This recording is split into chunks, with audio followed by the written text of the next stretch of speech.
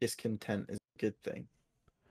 And discontent definition. If by that you mean like unhappiness. Yeah, a lack of satisfaction with one's possessions, status, or situation. No. So I don't think being No. I lack. think it's a good thing.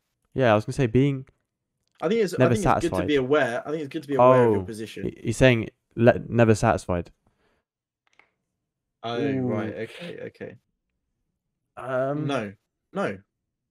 Well, you think it's? I think it's a bad thing. You That's what think we were it's? talking about. You have to live within your means and to be appreciative of what you have. Like we said, because you don't need the millions to be happy. Yeah. Like the lack of satisfaction is only going to drive you to be greedier. That's what I think. Like I think it's good to have drive. I think it's a really valuable skill. Like especially someone who wants. So if, for example, if you want to be like an entrepreneur, right? Yeah. You need drive and you need that sort of like ambition. Yeah. But to never be satisfied is like almost like naive. Yeah. It's almost like it's thinking that dangerous. you can get to the very, very top. Like thinking that you can be like number one is just naive, and frankly it's sort of like a means to an end. You're never going to get there, and all you're going Yeah. to do is find failure. It's like the idea, so if we relate it to something that's familiar to you, Ben, it's like trading stock Yeah. and investing in a business and seeing it go up and up and up, Yeah. and then never ever ever taking out because you're just thinking, oh, it's just going It's to gonna keep keep going. going up. Yeah. Greed. Yeah. But eventually it crashes. Yeah.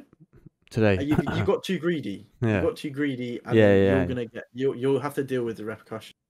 So But let yeah, me. that's my opinion. You What go if I for it. flip it on you? So I've experienced this both ways. The example you just gave, but also if you're competing in any sort of sport, or whether it's esports as well, you need that mindset, right? Because if you get satisfied where you are, let's say you're top 16, or let's say you're to make it easier to people, let's say you're playing, amateur level or semi-professional.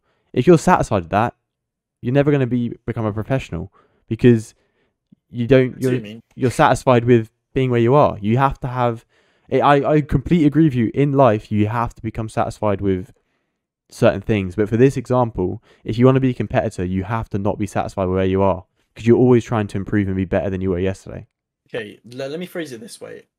I think wanting to strive for more is a positive thing, but being satisfied with where you are along the way is necessary because you're constantly striving for more and have no satisfaction. You're not going to be happy. Like, okay, you say like you're just going to enjoy striving for more, but I don't understand how people could, enjoy that on its own. Do you know what I mean? Like independently. Yeah. If you're sort of like, I don't know, like if you're not appreciating what you have, how I feel like there's something missing.